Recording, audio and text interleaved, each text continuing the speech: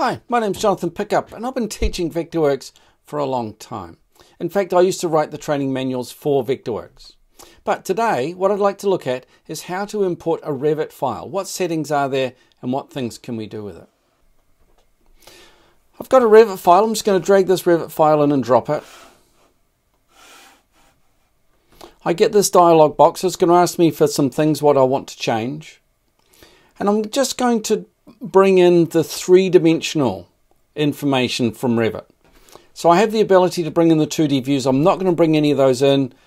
And what I'm going to do is I'm going to convert everything to Vectorworks solid objects. That's going to be quite important. You'll see that in a minute. I'm going to import textures. I'm going to import all my Revit elements, basic walls, and so on. And Vectorworks is going to map basic walls to walls with a linear path. And we can either choose that or Revit entity.